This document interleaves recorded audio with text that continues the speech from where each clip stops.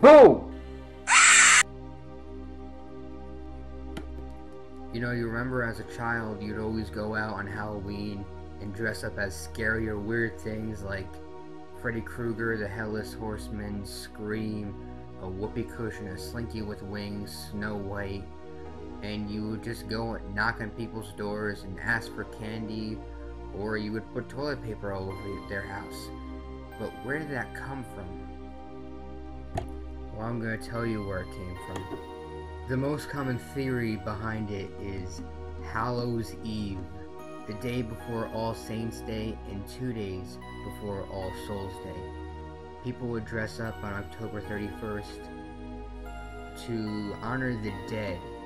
Okay, we get that, but what about this trick-or-treating thing? Trick-or-treating is simple. Give me candy or I'll prank you.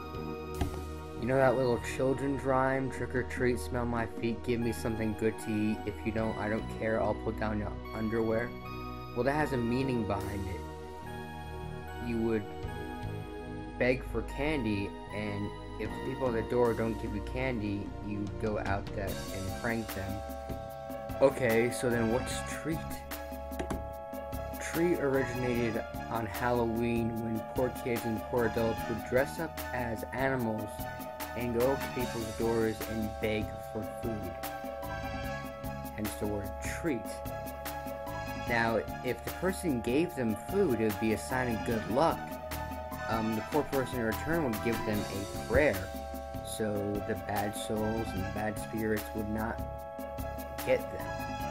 If the person did not give them food, well, you better watch out because the bad spirits are going to get you. Hence the phrase, trick or treat.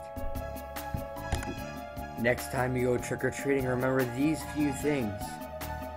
Remember to say please and thank you. Remember to say trick or treat. Remember your costume. And remember you're scared. Oops, did I scare you? I'm sorry. Cut! And that's the end.